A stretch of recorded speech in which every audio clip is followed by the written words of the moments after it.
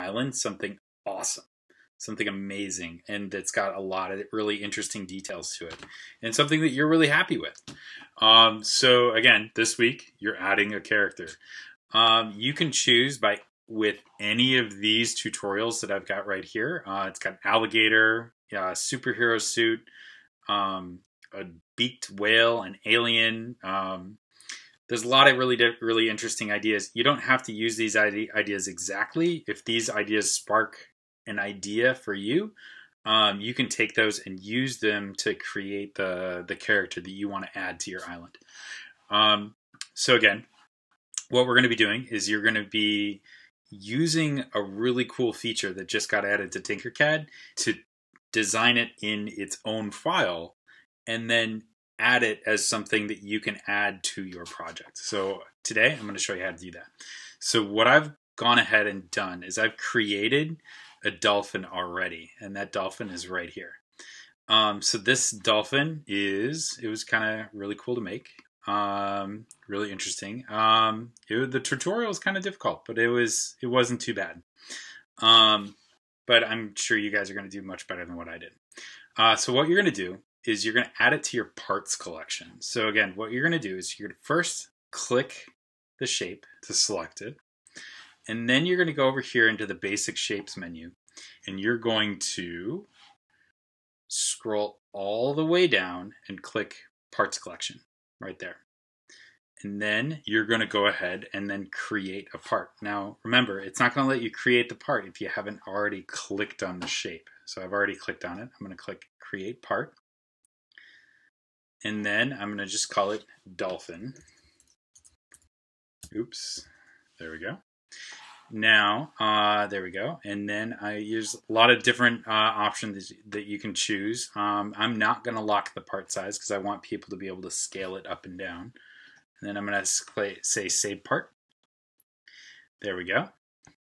And it's going to save it to my parts collection right here. So it's going to be right there. So now what I'm going to do is I'm going to go back to my island that I've already created. So it's going to take a little bit. Tinkercad is moving a little slow while I'm creating this video. There we go. Right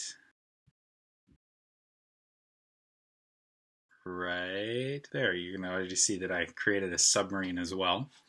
And then I have my island. So I'm going to go ahead and click that. And then I'm going to click Tinker this.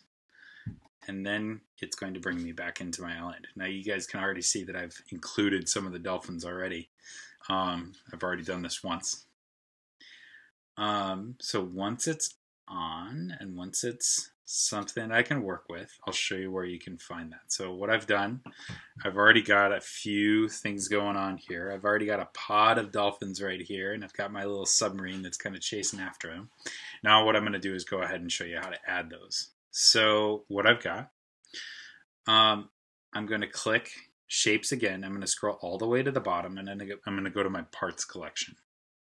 Click there, and I click the dolphin, and just like any of the other shapes in Tinkercad, I'm going to drag it in there, and then it can become a shape that I can build with in Tinkercad.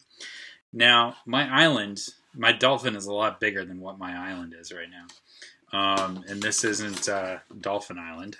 So what I'm going to do is I'm going to scale that down. I'm going to hold down Shift on my keyboard, and then I'm going to click one of these, and I'm going to drag it down, and then make it a little bit more manageable size. Oops, I was holding down Shift there. Oops, there we go. I let go of Shift. So I'm going to hold down Shift again. I'm going to click that shape. There we go. I'm going to go both at the same time, and then I've got a dolphin right there. So what I'm going to do is I'm going to drag it and reposition him real quick. I'm going to shrink him down just a little bit more. So I'm holding down Shift again. Shrink it down. And now once we've got it where to about the size that we want it, we can also go ahead and we can change the angle.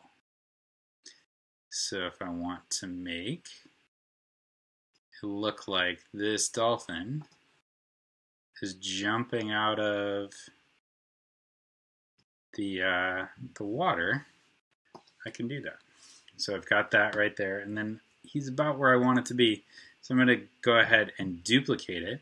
You can duplicate by holding right there, clicking right there, or you can do Control D on your Chromebook. I'm going to do Control D, and I'm going to grab a few of them and just reposition them so that they're jumping out of the water right there. There we go. And then I'm going to do one more. Oops. Duplicate one more. Oops. There we go. Move it right there. And then I use the cone tool to pull it up. There we go. Push this one down a little bit. There we go. So once you got that done, then go ahead, screenshot this. You're going to also screenshot your dolphin and add both of those screenshots to